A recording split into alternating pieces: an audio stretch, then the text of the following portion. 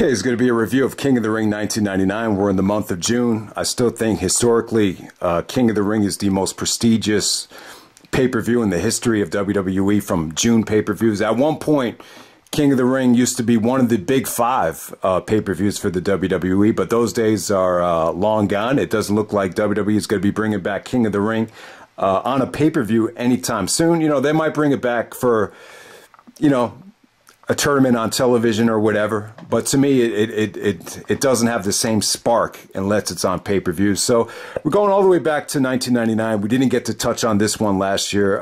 This was probably one of the weaker King of the Ring tournaments in terms of the wrestling.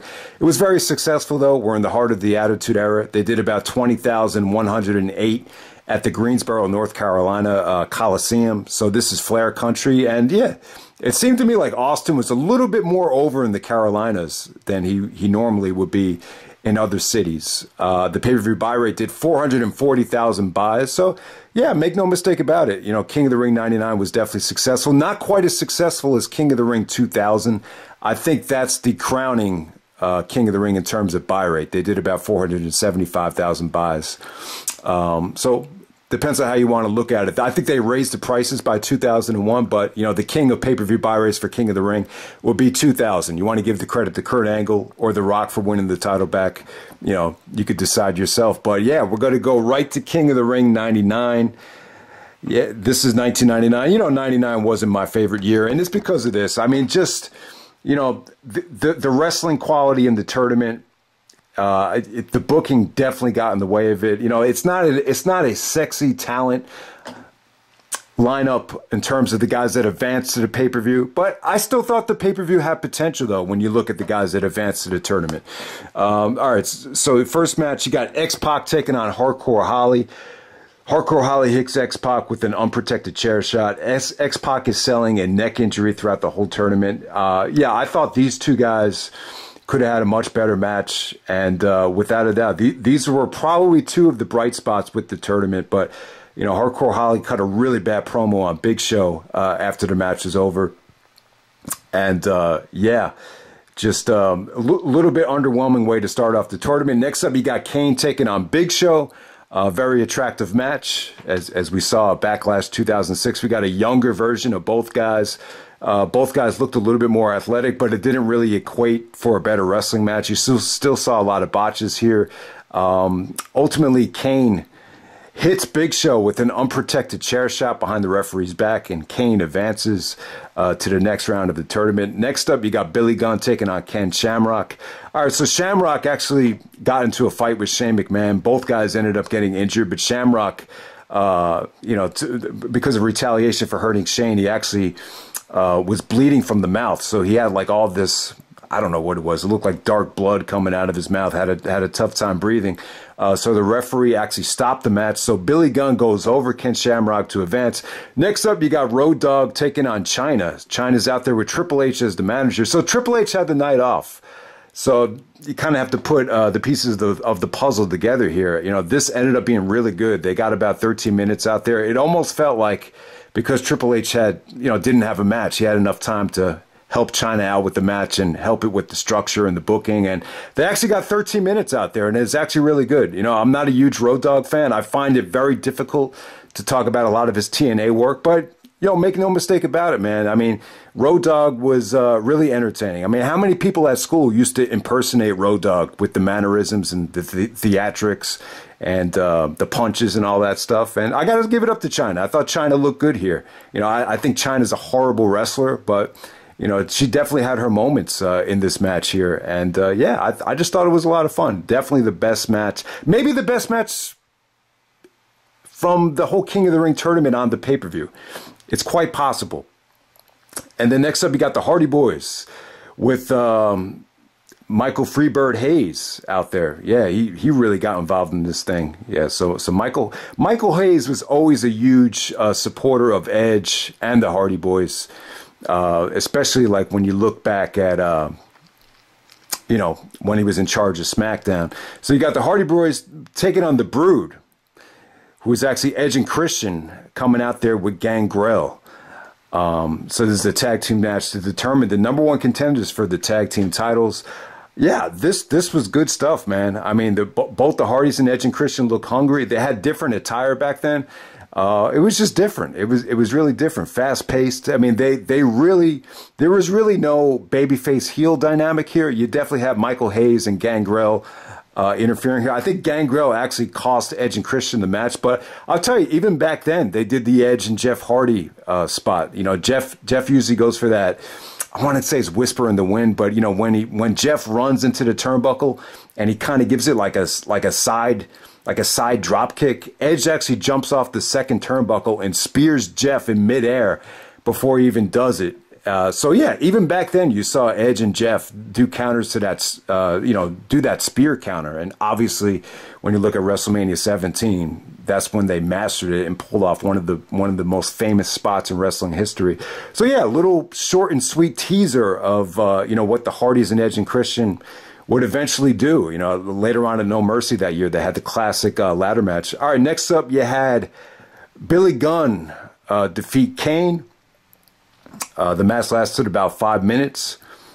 This was tough to make work, but ultimately Big Show comes out while the referee's down, distracts Kane, and Billy Gunn hits the Famouser to defeat Kane to move on to the finals. Next up, you got X-Pac defeating Road Dogg. So yeah, this gets very little time. I thought this really had potential.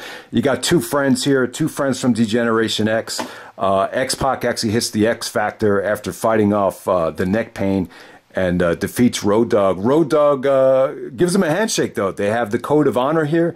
Road Dogg even lifts the ropes for X-Pac to leave, and you get two friends in the same stable. Jerry Lawler was saying on commentary that it made him sick that they were so friendly to each other, but that's how it was. So the finals here is Billy Gunn taking on X-Pac. But before we get to the finals, we got The Undertaker defending the championship. He's got Paul Bearer out there. This is during the whole Ministry of Darkness storyline, so it made sense for Paul Bearer to reunite with The Undertaker. And they're taking on The Rock. Really not a lot of storyline here. The Rock actually defeated Triple H in the #1 contenders match. They actually blamed Chyna for The Rock getting the victory here. Really not a lot of storyline. Rock cut a funny promo kind of mocking The Undertaker for talking in tongue. And yeah, Rock was great there. But I'll tell you what, the Rock at that time, he still had a ways to go. I got to credit Foley, man. I mean, I sometimes I feel like The Rock takes Foley for granted, but Rock teaming up with Foley with the whole This Is Your Life and the Rock and Sock connection, I really think that took The Rock to the next level, because look at it here. He's going for the championship, and it's not even in the main event. It's not even the second match in the main event because you got King of the Ring. So just wanted to make that point. But yeah, kind of another underwhelming match between Taker and The Rock. You could argue that it was better than the No Way Out match, but not that much better. I mean, just another guy that Taker had lousy chemistry with. So Undertaker has lousy chemistry with Austin, which everyone says every time I rate an Austin-Undertaker match. And, most would agree he had lousy chemistry with The Rock. And did he have lousy chemistry with Triple H? I don't know. That's just Undertaker right there. He didn't really click with everybody. But I think over the years, I just think Taker got a lot better. Like after a lot of the Attitude Era gimmick stuff kind of was put to rest. That's kind of my take on it. And, Taker and The Rock, someone actually asked, and I talked about this at No Way Out 2002, someone asked The Rock, how do you feel about facing The Undertaker, with the streak on the line? And Rock was kind of nonchalant. He was just like, yeah, I already faced The Undertaker before. I just think The Rock didn't want to do the job to Taker at that particular time, because at the time, like, everyone knew The Undertaker was going to go over. Plus, Rock he already lost. He lost to Undertaker on the show with the Tombstone. So I don't think he was really ever motivated to face Taker at WrestleMania when you consider how many times they worked together. Plus, the streak really didn't become a big thing until The Rock was like fully invested, full time in Hollywood. So that might be a reason why. But yeah, Rock does the job here. The match was a lot of fun. I mean, the beginning of the match, there was a ref bump and Rock hit the rock bottom. Taker hit the choke slam. So they started doing finishers right away, and the fans actually bought into some of the near falls, believe it or not. But then they did some brawling around the arena. Then kind of slow, methodical Undertaker stuff. The highlight of the match was Paul Bearer put ether in a cloth. So anytime you hear the word ether, you think of Nas. Nas's diss song to Jay-Z was actually called Ether, and he says, ether, the stuff that makes your soul burn slow. So yeah, ether's the type of thing that can kill you. It makes you burn. So I don't know if it was really ether, but Rock actually spit water, but Undertaker, brought out the ether. So that definitely stands out for me. But I mean, they did some good stuff. Taker did a beautiful counter into a DDT after countering a backdrop. I mean, that was cool. There was a pretty entertaining counter to the people's elbow into a choke slam. That was cool. But they were, Rock and Triple H were feuding this whole summer as well. I mean, it seemed like Rock and Triple H were feuding the whole time during the Attitude Era. So, Triple H didn't have anything to do. So he pedigrees Rock. Rock kicks out of the pedigree. But ultimately, Taker pins Rock from a tombstone. And sadly, Undertaker retains the title. This is the only time that Taker had that big Winged Eagle title. And it only lasted a whole month. And Taker actually lost the belt the very next night on Raw. To Austin, but that's pretty well documented. But and that would start the whole end of an era, First Blood storyline, and then the finals of the King of the Ring. We got Billy Gunn taking on X-Pac. I promise I won't Billy Gunn this King of the Ring. Okay, so I really thought this had potential. I really wanted to like this match.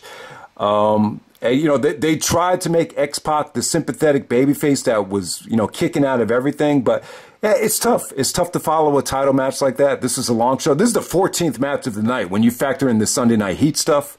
But ultimately, X-Pac is selling the neck injury. Billy Gunn does the famouser off the top rope and puts him away. But, the famouser is a leg. It's almost like a leg scissors on the neck. So I thought that was a good finish.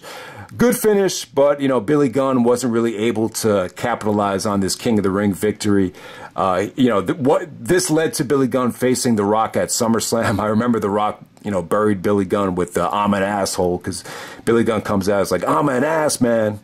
And you do remember The Rock kind of shitting all over Billy Gunn and the night after SummerSlam when he was on commentary that night. But but yeah, what really resonates about this Billy Gunn victory, it's kind of, Jim Ross used the analogy that it was kind of, winning King of the Ring at times. It's like the Sports Illustrated curse. It's like you think guys are going to get to the main event level, and it ended up being more of a curse for Billy Gunn. And, it was icing on the cake. After Edge won King of the Ring, Billy Gunn interrupted him and said, "You never beat me, and I wasn't even in the damn tournament."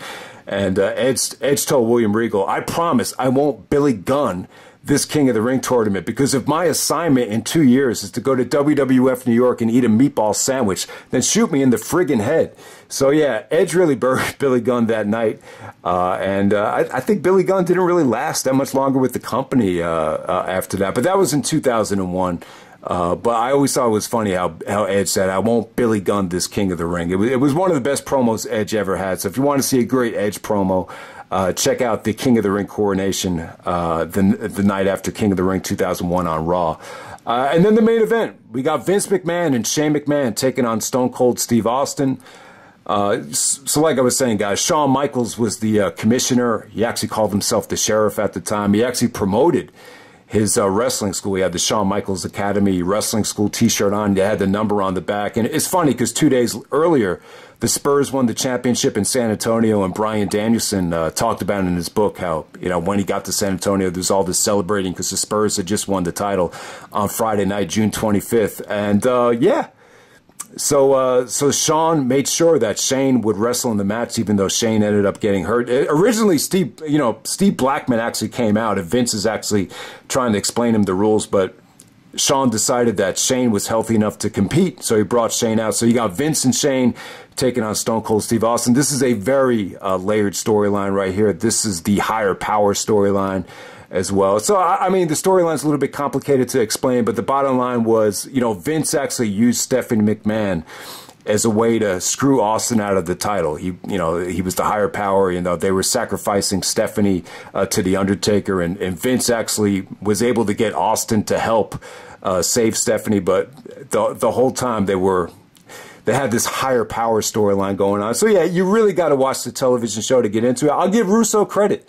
It was a very well layered storyline, and because you know, Vince was the higher power. Stephanie felt betrayed, and then Linda actually stepped down and gave the CEO, the chief executive officer role to Stone Cold Steve Austin. So, and that was pretty cool. You know, you saw a collage here of Austin at the headquarters in Stamford, Connecticut. The highlight of it was he actually fired this guy. He's like, "You're fired for looking stupid."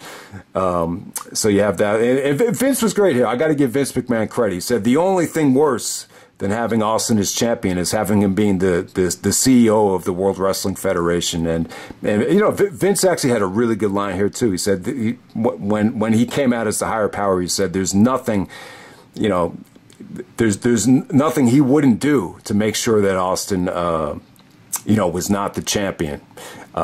There's no level he wouldn't go down to. So, but yeah, I don't think I really did it justice. But I got to say, this is the heart. Or this is the blow off of the whole Vince McMahon Austin storyline. It really is. So this is a ladder match, and you know, the winner. If you grab the briefcase, you get full control of the company. It was entertaining. I wouldn't say it was a great match. You know, by the Titantron area, by the ramp, there's all these ladders set up. It's like a castle of ladders set up horizontally, vertically. If you pull this chain, you could collapse the ladders. You know, Austin walking on the ladders, like, I was a little bit worried. I was like, man, you don't want Austin to fall here. I mean, we're only 1 month removed from over the edge. So that was kind of going through my mind. Austin actually takes this chain, and if you pull the chain, it collapses the ladder. So he collapsed the ladders on Shane. That was really cool. But, you know, some of the bumps here, Austin looked like he had a tough time. He had a tough time with the elbow drop through the table. Vince actually knocked him off the ladder through a table. You know, very shallow bumps, but because of Austin's situation, he just looked like he was in a lot of pain. But yeah, you know, pretty fun stuff. You know, Austin gave Vince and Shane the stunners. Looked like he was going to generically win the match. But as he's going for the briefcase, someone is actually, you know, raising the briefcase so Austin doesn't get it. Then Austin gets all pissed off. He's like, what the hell's going on? He starts yelling at Jim Ross, starts yelling at the timekeeper, and then ultimately, you know, Vince actually shoves Austin off the ladder, and then Shane goes and grabs it as they actually lower it for Shane. So Vince and Shane actually win back control of the company. It was funny because Jim Ross was like, they got to get their resumes ready. They're going to be unemployed after this match is over. But yeah, the next night on Raw, Austin gets the last laugh and wins the championship back, even though he doesn't have full ownership of the company. But hey, you know, it kind of got me thinking, you know, the closest wrestler, I guess, to owning the company would probably be Triple H, as he married into the family. But yeah, this is kind of got. I'm reading a book about the Knicks and Pat Riley right now. Hopefully, I have a review of it up soon. But it just kind of got me thinking, like, you know, maybe Cena or maybe The Rock. You know, you kind of wonder how come they didn't really want a stake in ownership of the company. Maybe that's something that someone can play with down the road. Because, you know, the one time it paid off in the NBA is when Riley asked the Knicks for ownership because it was a dual ownership. It didn't really work out. And I'll talk more about it later. But ultimately, Riley ended up getting a piece of the Heat. And let's make no mistake about it. I mean, look how much that paid off for the Miami Heat to giving Riley that stake in ownership. So, yeah, just something to think about. Ownership within the WWE. But yeah. That's pretty much how it ends. I mean, this is the last time Vince and Austin, I think, got into the ring for this particular, you know, this version of the Vince and Austin storyline. But, you know, it would kind of end up being more of an Austin versus Undertaker situation as you get into the heart of the summertime, as, you know, Austin actually beat Taker the next night on Raw. But that's pretty much it. That's King of the Ring 1999. Pretty entertaining stuff. The non-King of the Ring stuff was entertaining, but from a wrestling standpoint, I would definitely say the King of the Rings tournament was a little bit horrific. And I would definitely say Billy Gunn is probably the poster boy for, along with Mabel, as one of the weaker King of the Ring tournament winners. Ed said it best. I want Billy Gunn this King of the Ring. I think that sums it up perfectly. So that's King of the Ring 1999. Financially successful, critically a little bit sloppy. And I'm out.